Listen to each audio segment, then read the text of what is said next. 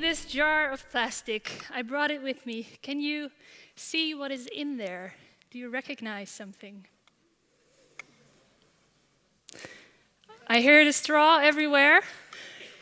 We all see the straw. There's, of course, also this lollipop wrapper, a candy bar, and a big orange nylon rope, amongst many plastic bags.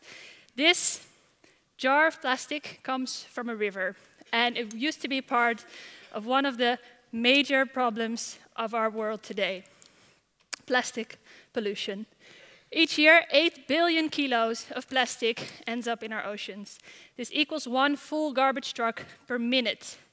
And this plastic harms all life depending on our oceans, including ourselves.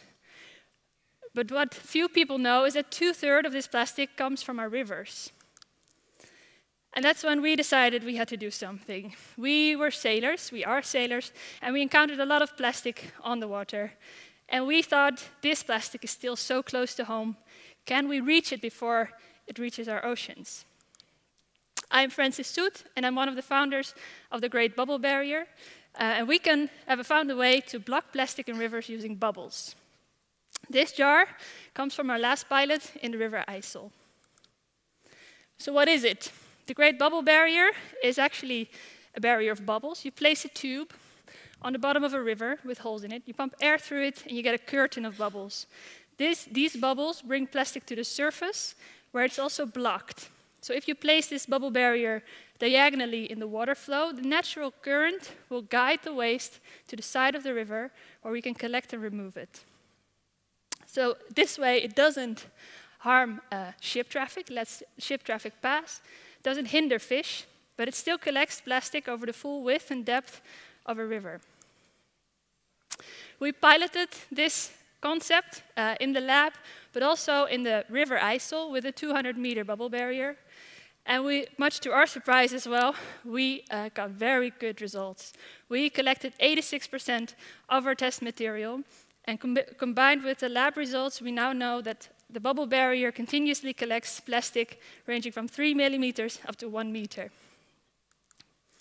So now we are ready to get our dream into the world. And our dream is to have global impact and combat plastic pollution in rivers worldwide.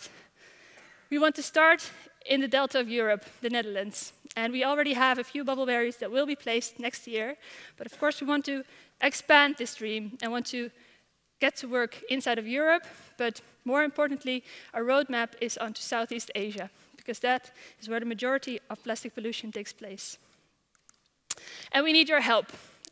We have some funding, but we need to get these bubble barriers in our rivers. And I want that my dream is to stand here next year and have this jar full of Amsterdam plastic, river plastic, and those jars filled with Nijmegen plastic from the Waal, and that one with the Leidse Rijn.